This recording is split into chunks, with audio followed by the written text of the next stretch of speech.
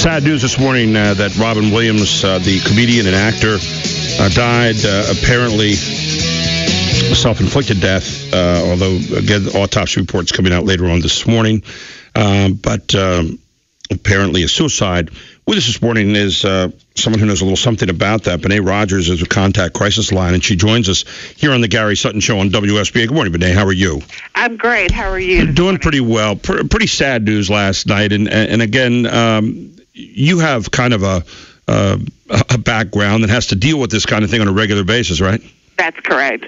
Our agency, like many others throughout the country, handles 24-hour crisis line calls, and a percentage of those calls, depending on the center that you're talking to, can take anywhere from 5 to 15% of their calls annually are people who are actively suicidal, meaning they need some type of imminent 911 intervention, while the other calls are folks who probably are thinking about it along with their crisis, but maybe it hasn't quite come up yet and they're doing some preventative work by calling the line, or maybe it's part of their process of dealing with their challenge and they want to talk that through. But it's a really important program that can be found, where we are here in Dallas, but also really all over the country. Yeah, we can find it in our area here as well.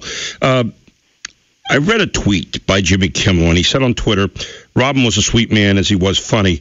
If you're sad, please tell someone. Maybe that's our starting point this morning, because there's a notion out there that suicide is caused by, one disastrous change in someone's life. But I also read that's not almost never the case. Your thoughts about that as a person that deals with this? That is correct. It's almost never the case that it's a one incident. There are incidences that are so significantly traumatic for someone, but that's fairly rare when we think about the issue of suicide. Most often you're dealing with someone who has been going through multiple issues of just one thing after another, not seeming to ever feel like they can get over the hump, that things ever get better. And so there comes that sense of complete and total desperation that, my life is just not going to get better. I'm going to be a burden on other people. Yeah. I should just go ahead and solve this problem myself.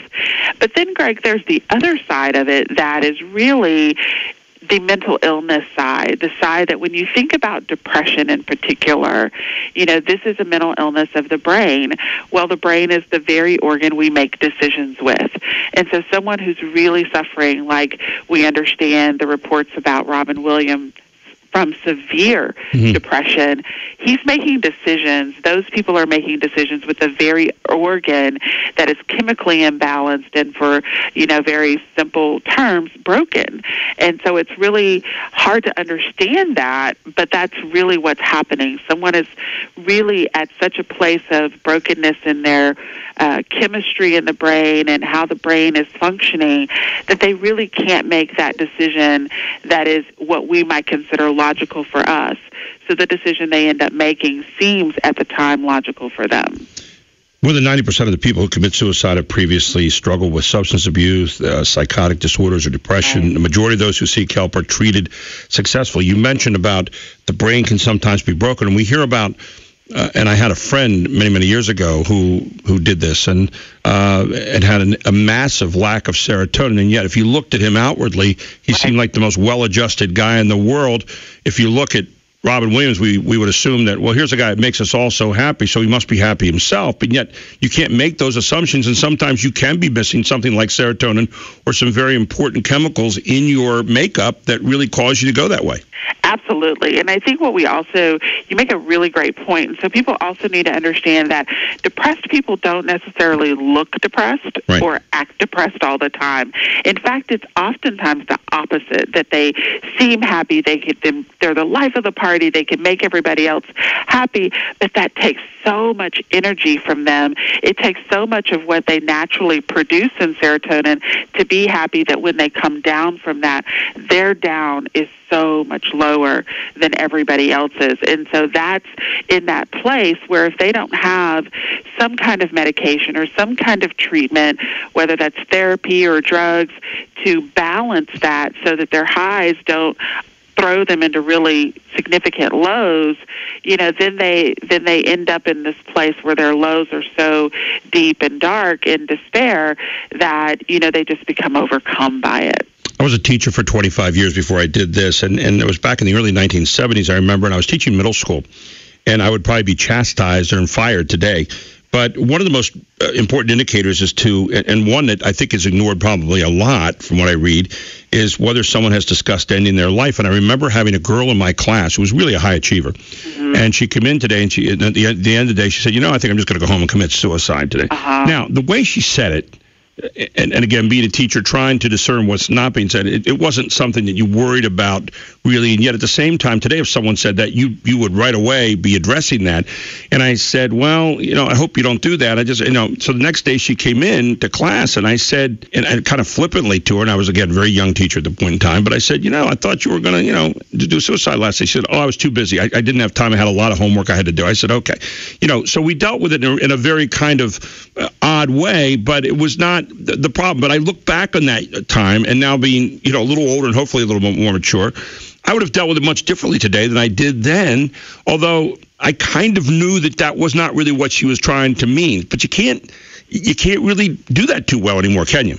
Well, and, I think the reality is that, that was a great situation that turned out well for you, and I'm glad. Yeah, I know. The reality is we should always take those comments seriously, because it is. And that's my point, rare. By the way, yeah. Yeah, it is so rare that someone would go to that extreme to say that, and it could be very well be that you're simply saying to her, I didn't, I hope you don't do that was enough for her. And we also need to realize that people do sort of put taking drastic actions off. They get really busy, they get focused on other things, and then they realize, okay, that's not something I want to do today. So those are really legitimate reasons that we hear from people as to why they've delayed, self-harm to themselves. But anytime, particularly a teenager, but anytime someone says, I think I'm just going to end it all, or, we tend to shy away from not wanting to say that or go, oh, you're not being serious. Mm-hmm. That is the prime opportunity to say, when you say that, you make me think that you're serious and that you might really hurt yourself or you might complete a suicide. And what we need to know, Greg, is people are going to do one of two things. They're either going to say, oh, no, I didn't. I wasn't. I didn't mean it to come out like that. Yep. They'll clarify it for you fairly quickly, or they'll realize that you just opened a door for them to go, you know what, I do feel that way. And that's a great opportunity to begin a conversation. And I just want to say to your listeners, you don't have to be the one to have that conversation. I think that's really scary for people. But there is a 24-hour crisis line. It's the national one, 1-800-273-TALK, which is 8255. That's the National Suicide Prevention Lifeline. Dial that number for your friend, for your family member. Do it for them and get on that phone with them. Just like if they fell down and they broke their leg or they were having a heart attack, you would rush them to the hospital. That's the same thing you should do. You would stay with them. You would walk with them. You would reach out to their family for them. That's the same type of support that you need to provide someone that you think is struggling with depression or a traumatic situation they're not dealing with well. And especially you should do that for someone who's said to you, and seriously meaning it, I think I want to end my life. And that's 1-800-273-TALK, is that correct? That's correct, 8255. Benaye, I want to, and Gary Sutton with Benaye Rogers here this morning on the Gary Sutton Show. Benaye is with Contact Crisis Line. Benaye, when you look at the death of a famous person like Robin Williams, who touched a lot of people in this country, I mean, everybody, young and old, this is a guy across generations and was still doing work. Is there any study out there that says that teens or anybody is now looking at that, and this sounds really strange, but in some kind of tacit way then says, well, he did it, therefore somehow that's okay for me? Sure, absolutely. And I think if you look at the National Suicide Prevention Lifeline, if you go on Facebook and look at our post, we immediately wanted to reach out to people and say, you matter, you are valuable, we are here for you. And the reason is because people do look at that and they say, you know what, if Robin Williams can't find a reason to stay and to fight and to push through the pain of the depression and the anxiety or this mental illness, why should I? And so that does, for some people, may give them a sense of license to go forward with their plans, while for others, it's kind of a wake-up call to say, you know what, I don't want this. That's not what I want for myself, but I don't know where to go. I need help. So, what you're doing this morning is you're really reaching out to both of those people. This is not a reason for someone, for you who's listening, to go through with your actions. This is a reason to realize that so many people loved him. So many people wished they could have been there for him if they had known. So let someone know. Call a number. Tell a family member. And if you're worried about somebody right now, Greg, the number one thing you do is you pick up that phone, you send them a text, you send them an email. I'm thinking about you. I care about you. Because we don't realize how those simple touches can really change somebody's day, somebody's life, and give them just enough to keep pushing through their crisis for that moment. But hey, there are some key factors that can indicate suicidal thoughts, and we've touched on some of them, but let's go through them just for people who are looking out there and they're saying, well, how do I recognize that? Because, as we said, one of the things is we sometimes don't hear someone when they're saying it to us. But the first one on the list is a history of suicide attempts. Obviously, that's a huge red flag. Absolutely. For people who have made an attempt already, they are 20 to 50, and depending on how severe their first attempt was, 75% more likely to attempt again. So if you know someone who has made an attempt, making sure that person is surrounded by support, that they know they're available, that they have an opportunity to talk open and freely, but really making sure they've gotten into some kind of treatment. Both talk therapy, support groups are amazing, and, if it's necessary, medication as well. But those first key things of support and really getting into some kind of therapeutic treatment are really key. I know a pattern of substance abuse also figures in here, particularly if a person has since, recently relapsed after a period of sobriety, and we know that Robin Williams did have a lot of problems with drugs during his lifetime. Well, and what we also need to realize about a lot of addicts and people who have addictions, particularly to, some of the more severe drugs, is that they are oftentimes self-medicating a mental illness.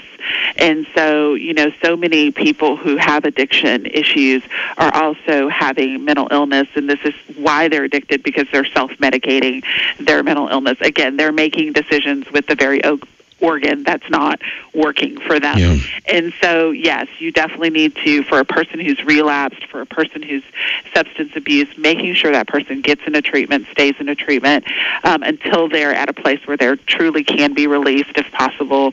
But then again, once they're out, oh, yay, they're better. No. Those are critical days and weeks post-release from any type of treatment, both drug and alcohol, as well as, mental health treatment.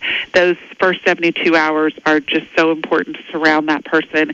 The weeks after and even the months after, just keeping them connected and keeping them from being isolated and keeping them supported is so critical. One of the things that you hear people say is a sense of hopelessness, that this will never get better. This feeling I have will never get better, that it's just always going to be the worst, and I can't live with that every day. And, how do you address it? I'm sure you hear a lot of that in the crisis lines. Absolutely. I mean, that's probably one of the top things people say. This is just never going to get better. And the reality is it will get better, and it does get better for most people. But we've all been there, Greg, where we're like, this situation is just never going to get better. And that friend says, it will, and let's talk about the times that it was better. Because for many people, it has been better. They've been through these situations before.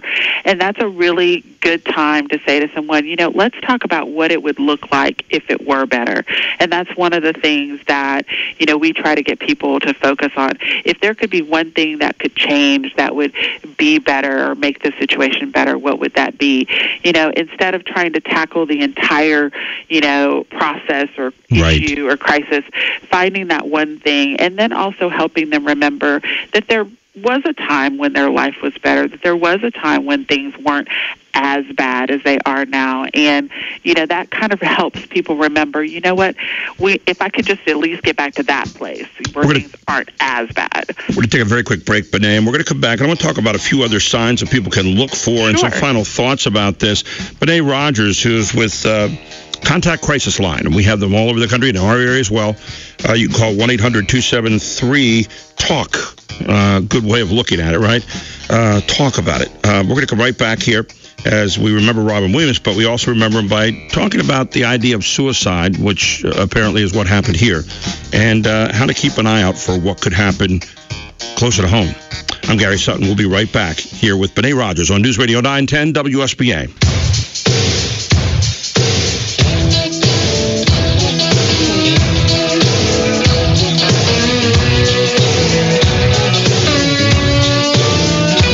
Back to the Gary Sutton Show with Benaye Rogers from Contact Crisis Line as we talk about Robin Williams and apparent suicide last night. We were talking about some of the factors that, can indicate suicidal thoughts. And one of them, Benaye, is the signs of depression. And they can include, but they aren't limited to, like fatigue, insomnia, apathy toward, doing what you do during the day, your work or whatever, sudden weight changes, loss of attention span, uncontrollable anger or sadness. Those are all things that I guess we could look for out there, right? That is correct, and those symptoms can sound like a lot of other things. Yes. And yes. So I think that's really important that people are like, well, that could be anything. What you want to look for is really symptoms that are lasting over a period of 2 weeks, and particularly that sadness, that non-engagement. People who used to be really engaged in an activity, and they're like, it just doesn't make me happy anymore. Nothing makes me happy. I'm sad all the time, and you've gone 2 weeks with that feeling, and you just can't get over it, or you're watching someone you know and you love go through that. That's a big sign of saying, maybe there's something else going on here. You're not just being lazy. You're not just tired. You're not just sad. This is really becoming a little bit more persistent. And you want to start looking for ways to help that person identify what's driving that feeling, and then possibly having them see a professional. One of the ones that I've read a lot about is sudden calmness. That someone gets really, really calm. And why is calmness one of the things that we look for? Well, oftentimes calmness in response to something that should excite a different type of response. So I am suddenly very calm to something that would otherwise really upset me, really make me anxious, really make me angry, or even make me excited, and all of a sudden my response to that is, that's great. That's wonderful. That is someone who's slowly, I guess the easiest way, checking out. They're not engaging. And that is a real significant sign, that isolation even in the middle of a room, that non-engagement into what we would call normal reactions to situations in life. If you're saying to someone, this is not normal, why are you calm? That's not something to get mad at them about. That's something to be concerned about. Okay, you're calm. This is not normal. Let's talk about why you're not reacting to this the way you would normally. And you want to be mindful of, if this is their normal response to things, okay, then it's probably normal. But if normally they're on the opposite end of the spectrum, and now they're sort of sinking in the middle, that's when you want to be concerned. And one of the things I know in reading about depression that people feel is a loneliness even amidst the crowd. And the idea that it's hard to think that anybody could help you. Again, that kind of combines with that hopelessness that we were talking about earlier. And so you have to first of all know that there is a way out, that there is a way to get out of that, but you can't be afraid to enlist people to help you, or maybe even just help by being there with you at the moment and just comforting you until you can get maybe a more expert help at that time. Is that a fair statement? That is a fair statement. If you're feeling like every time I'm in a crowded room, I feel like I'm completely by myself, that is not what, should be a normal response. And so, saying that to someone, sharing that with someone. But I think what's really important here, Gary, for all of your listeners to understand is, when you see that in a friend, when you see that in a loved one, say something. Yes. So often we will say, once that person is gone or once something has happened, I noticed that they just seemed lonelier. They seemed more, separated from everybody. They weren't, themselves. Those are times when you need to say, you say that to them, because oftentimes, and I will say most often, those people who are considering suicide are waiting. They are so desperate for someone to say, I see you, and I see that something is not right, and I want to help you, and I want to help you remember that your life, that your presence here with us is valuable to me. And that sense of value for so many is a key, because for so many people, their reasoning behind taking their life is not wanting to be a burden. Final thing. You see people setting their affairs in order, maybe they're rewriting a will or straightening out their finances suddenly, and or maybe they're giving things away. I've heard that as well sometimes. Right. Those are things, again, that might be signs. Not necessarily are, but might be signs, and you need to almost have a sixth sense now to some of the things we've been talking about here, including that. Absolutely. If you've got someone that's been going through a difficult time, or has been going through a really high period of excitement, and all of a sudden starts saying, I'm going to start giving away all of my favorite things, not just things, my favorite things, the things that I love. I'm going to all of a sudden get a will for someone who's never been ill, somebody who's never, maybe doesn't even have children. Mm-hmm. Why are we suddenly putting a will together? Just questioning things, because so often people slide little things in, and, we get that little inkling in the back of our stomach, in the back of our head. What's that about? You know what? Verbalize that. What's that about? Why are you doing that? Why are all of a sudden you feel like you need to get your finances in order? That's great, but what's the reason behind it? And particularly, Gary, if they have been through a difficult time in the past year, these are signs that maybe they're feeling like things aren't going to get better. So let me get my things in order just in case I have to make some decisions. Benaye, thank you so much for joining us this morning. Truly a lot of great information. We thank you. And again, 1-800-273-TALK. And please keep those lines of communication open. It is not hopeless, and it's not the end of the day. Benaye, thank you so much. Thank you. Take care. How about words of wisdom today from Robin Williams, when he said in Dead Poets Society, and quoting John Keating, Carpe, hear it? Carpe diem. Seize the day, boys. Make your lives extraordinary. And then also, no matter what anybody tells you, words and ideas can change the world. Tomorrow on the Gary Sutton Show, we'll have Joe Schnetzko on. We'll have more about Robin Williams, and we'll keep our eye on what's going on in Iraq. Hope you have a great day out there. Thanks so much for joining me this morning. It's high noon.